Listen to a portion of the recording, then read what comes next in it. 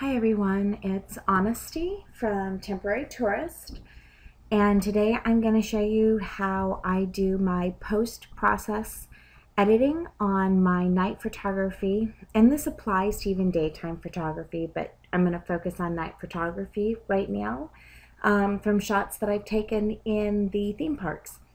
So just to give you an idea of what we're going to cover, I haven't touched these two, but this is the before, and I'm going to show you how to do the after. Go from a before to an after, from a before to an after, a before, after, and the last one. So we're going to go over how to accomplish those techniques, or those looks with these techniques. So first we've got a picture of the Yacht and Beach Club from looking at it from the side of the boardwalk. So I always drag and create another original background. That way I've always got an original copy. Next, I notice that it's off tilt just a little, so I'm going to come over here and I am going to grab my ruler tool. And I'm going to actually blow this up just a bit so I make sure that I've got a good straight line. And I'm going to base it on the line here. We're going to go with right about there. I'm going to go ahead and click straighten. And at this point, Photoshop is doing its thing. And it's straightening the image. So it's going to rotate it, then it's going to crop it so that that line is going perfectly horizontal.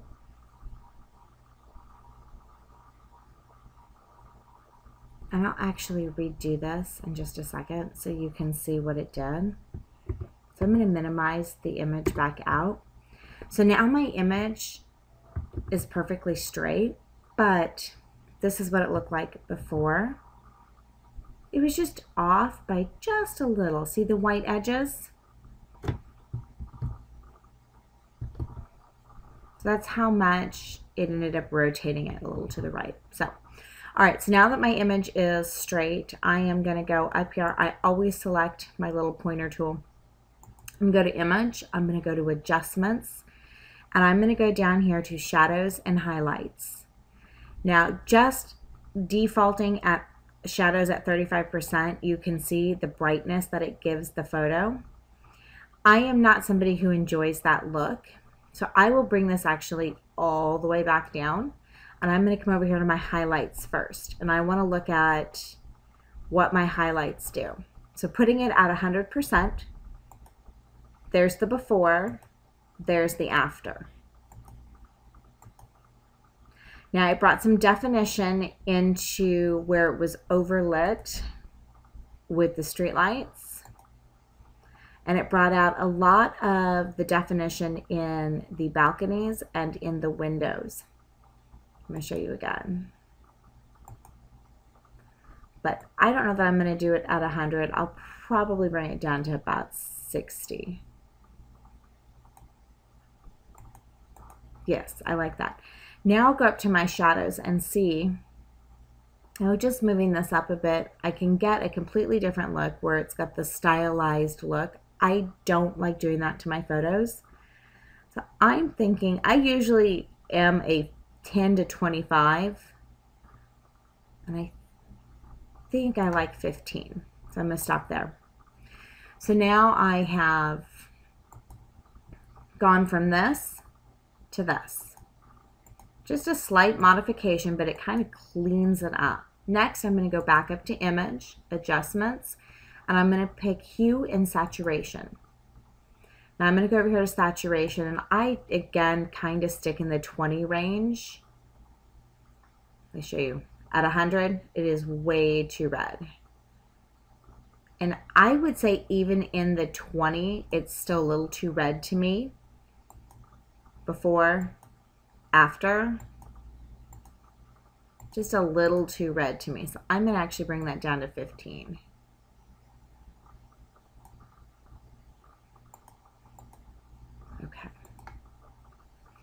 Now, there are other things you can play with here, and they're fun to do with Epcot shots, but for me, I consider this photo done. Now, I have a Photoshop action that I will run next on here that will sharpen the image, and it's an overlay of the high pass filter. I'm just going to do it manually so you can see. So I will take my image that I've just edited, create another copy of it, go up here to filter, click on high pass, and that's what it looks like if you just leave it at normal. And it's cool, but it's not what we want. So we're going to go over here to normal, and I'm going to go over to overlay. And for me, that's too harsh. It defines all of the lines, and I'm actually I'll blow this up so you can see it a little bit better. But looking at the rooms here, without the filter, with the filter. It's a little too harsh for my liking. So I'm going to actually probably bring that down to about 50. Let's minimize this a little and see what that does. And I think that's good. So now, you don't have to do this, but I'm going to do this just for the sake of showing you. I'm going to merge my layers. Okay, so this is our edited photo, the before and the after. Same thing. Now with this one, there's extra little spots in here that I do not want in my photo. So I'm going to make a copy of it. I'm going to come over here and using my spot healing brush tool, and that's big enough, I'm going to remove the little imperfections that I don't want showing up in my photo. I think we got them all. Okay, so just to show you, just removing those out. Now I'm going to come up here, adjustments, shadows, highlights. It defaults to the 35. Again, I'm going to bring it all the way down. Bring this all the way up. And that it's really making the boat stand out, and I like that. So now I'm going to look at my shadows, highlights.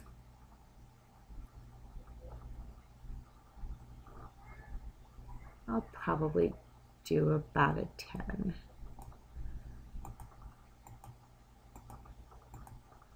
Okay.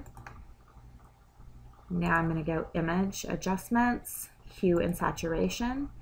I'm just going to look at a little bit of color. And I think this one I may actually go to a 25 on. I like that it picks up the red in the umbrella and that it's picking up the lights off of the balconies, and I love the light over here on the lighthouse. Okay, that's done. Now this is where I'm going to do my high pass filter. For me, I have a shortcut on my keyboard where I just can hit a couple buttons and it does it, but I will do it manually. So I make a copy of my background layer, I go to filter, high pass, and now it's bringing it up. All of this that you see are going to be the areas that it's really going to sharpen for me. As you can see, when I go to hit overlay, it's going to be pretty harsh. Just to give you an idea. Before the filter, with the filter. One of the areas you can really see how this filter works, if you take a look in the wood of the boat, individual planks, I'm going to turn it off and on. You can see the grain. Okay. I'm going to bring that down, I think, to probably about a 75. Nope. Down to about a 50. I think that's where I'm going to be happy.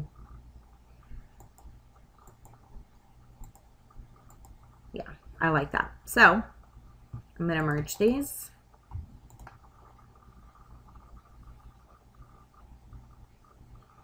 And now I'm going to show you before and after.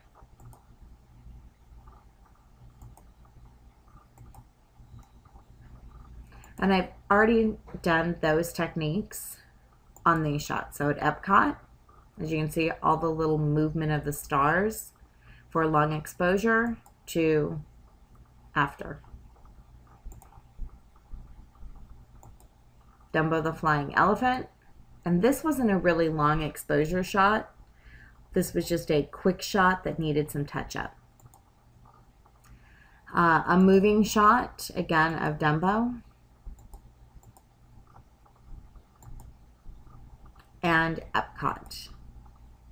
Now I'm actually going to show you something. When you're taking pictures of the Epcot ball, as you can see, there's little lights and colors that automatically come on the ball. I'm going to go over to my spot healing brush tool. As you can see, this is way too small to fix this. And because I prefer to work fast, I'm going to go for a bigger. And we're going to wait for it to fix it. Again, this is the healing brush, or the spot healing brush tool. And that should give us what we want. It does. Okay. Image, adjustments, shadow and highlights.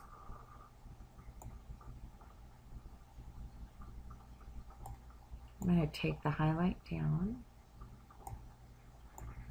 So if I go all the way, I'm getting these colors kind of popping up on the ball more. So I'm going to go all the way when I'm using this tool, when I'm doing Spaceship Earth.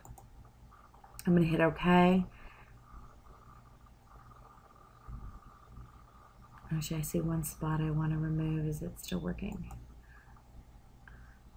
I'm going to fix that. That may be too big. No, got it. Okay. Image, adjustments. Now hue and saturation. Now with the ball, the more saturation you give, the more colors you're going to get. I am actually going to probably take this to 30. Now I don't play with hue very often, but whenever I'm working with Spaceship Earth, I always think it's kind of fun to watch the ball change colors, and it would be perfect for making a GIF. Because of all the different looks that you can get just by playing with the hue settings when it comes to Spaceship Earth. And depending on what angle you get Spaceship Earth out, if it's a direct on shot when you first enter Epcot, at night you can get some really great color shots. And that's the one that I did. Let's see if I can find it for you.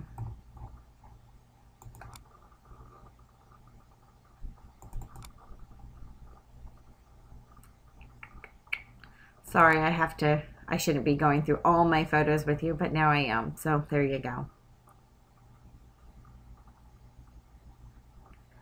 Okay, I will have to dig a little further because the one I'm looking for, no, I have to dig further. But, all right, these are all done.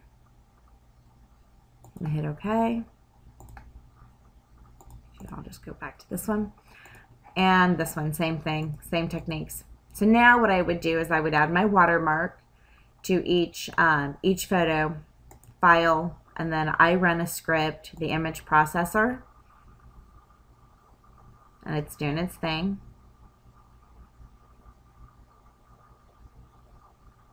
And I can tell it to run my watermark on these because I have my watermark set up as a Photoshop action. So default actions, temporary tourist watermark. I've got my copyright info in there.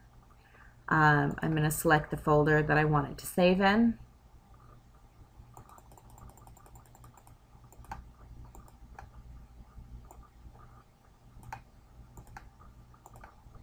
And I'm going to hit run.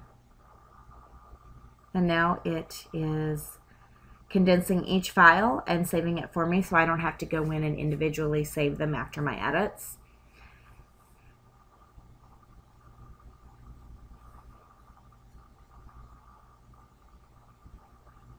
That's actually adding my watermark and then saving them.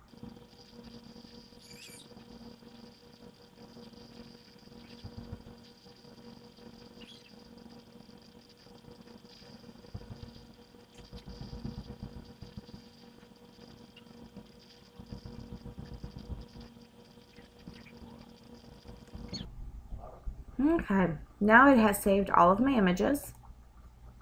Come over here, and we can see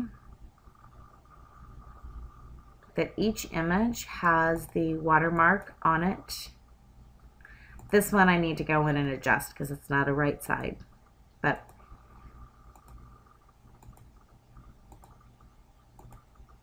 there we go. If you have any questions, leave them in the comments below, and I will be more than happy to try to help.